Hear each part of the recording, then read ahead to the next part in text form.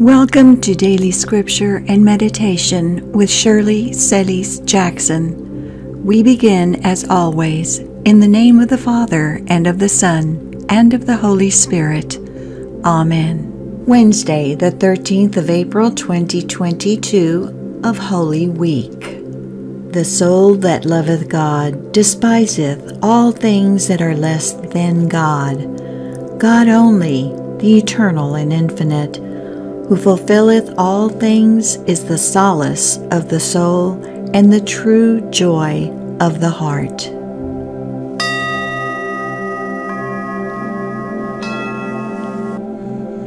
Daily Prayer.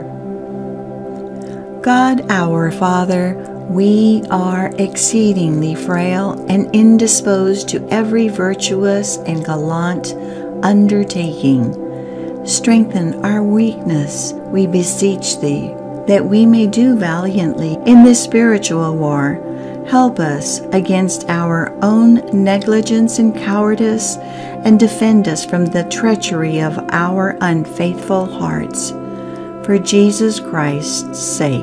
Amen.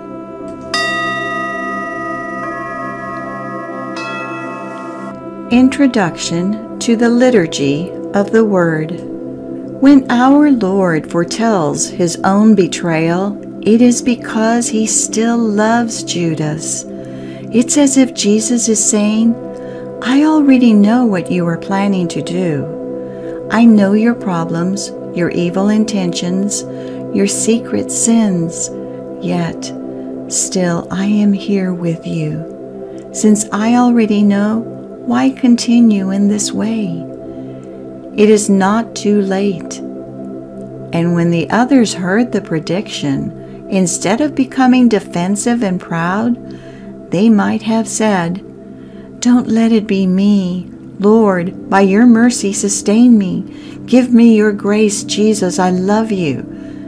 Judas's final betrayal was to refuse God's mercy, to collapse in on himself in despair. If we turn frequently to Jesus, asking for His mercy and for the grace to persevere, we have nothing to fear.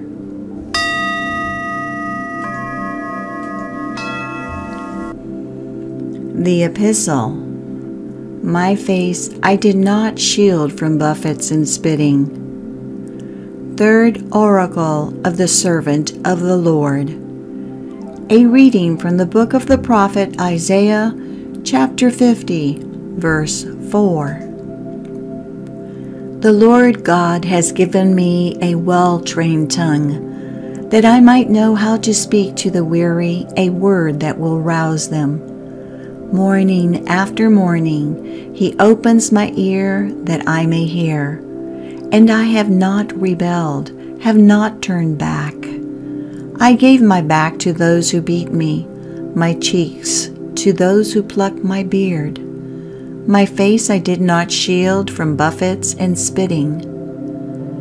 The Lord God is my help, therefore I am not disgraced. I have set my face like flint, knowing that I shall not be put to shame. He is near who upholds my right. If anyone wishes to oppose me, let us appear together. Who disputes my right? Let him confront me. See, the Lord God is my help. Who will prove me wrong?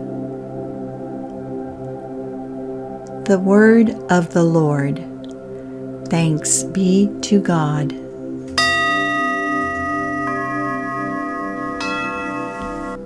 Psalm 69. Responsorial. Lord, in your great love, answer me. For your sake I bear insult, and shame covers my face. I have become an outcast to my brothers, a stranger to my mother's sons, because zeal for your house consumes me, and the insults of those who blaspheme you fall upon me. Lord, in your great love, answer me. Insult has broken my heart, and I am weak. I looked for sympathy, but there was none.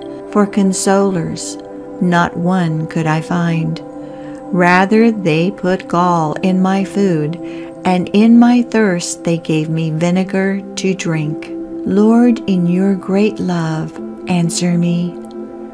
I will praise the name of God in song, and I will glorify him with thanksgiving. See, you lowly ones, and be glad. You who seek God, may your hearts revive. For the Lord hears the poor, and his own who are in bonds he spurns not. Lord, in your great love, answer me.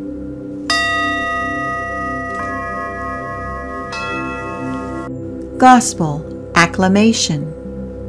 Marvelous and great are your works, O Lord.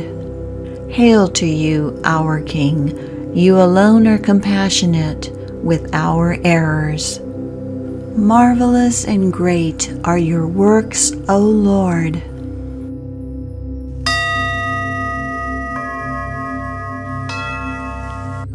The Gospel.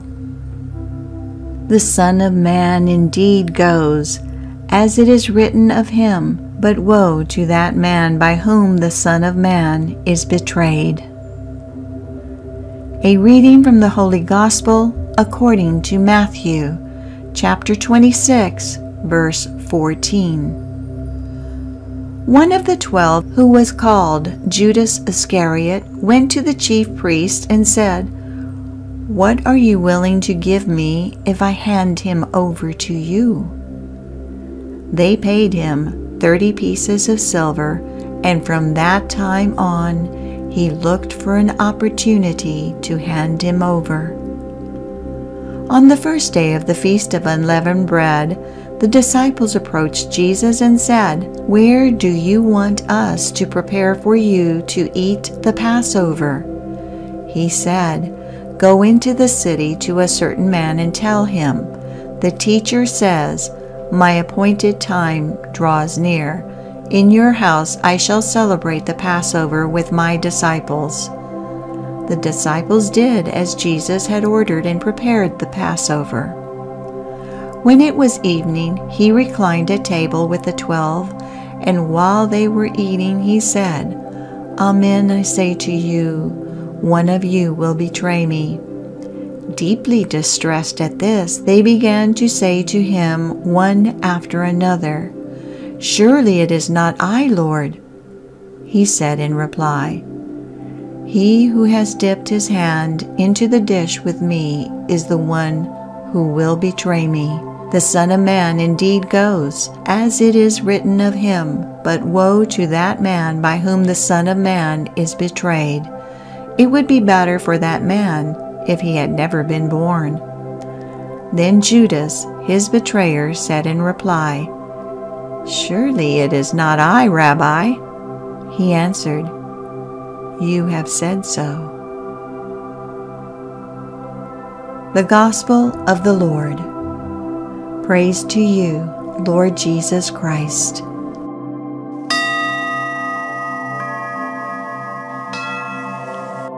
Meditation. What are you willing to give me? Talk about lowering your expectations.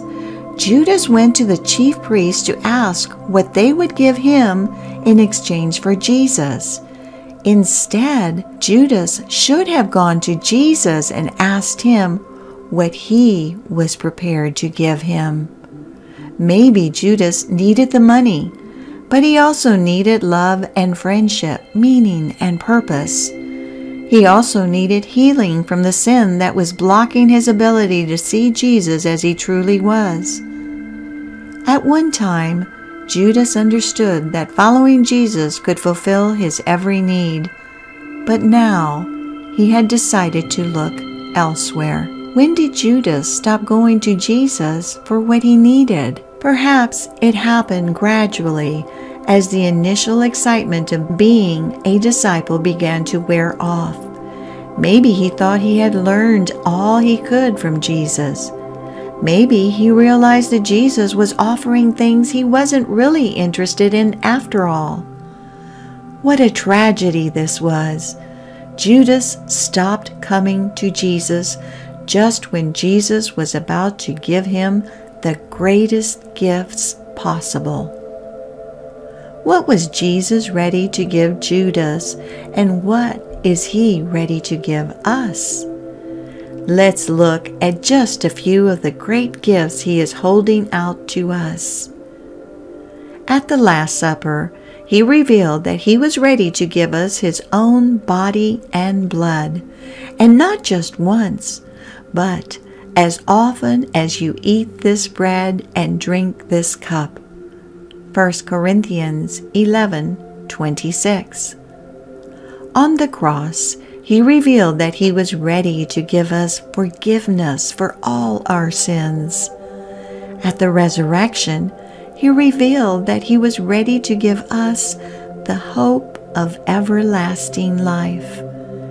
And in his ascension, he revealed that he is ready to give us the gift of his everlasting ministry of intercession for us. Hebrews 7:25. What he is willing to give us is priceless. We are in the middle of Holy Week. This is the time when Jesus wants to show us how much he has for us. Let's make sure we are open to receiving it. Let's bring him our questions, our needs, and our longings, and ask him to fill us. There is so much he wants to give and to reveal. Expect more. Jesus, thank you for giving yourself to me so completely. Help me turn my heart to you so that you can fill me. Amen.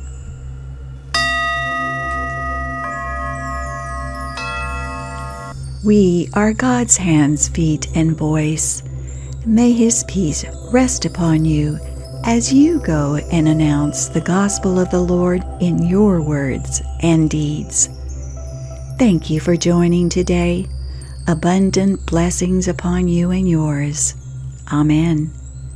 We close as always in the name of the Father, and of the Son, and of the Holy Spirit. Amen. Hello, I'm Shirley, residential realtor for many years.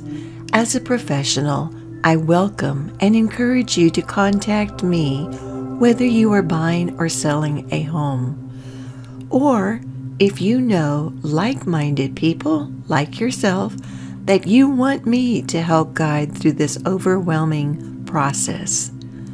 Whether in the Dallas Metroplex or across the country, I'd love to assist in your real estate needs.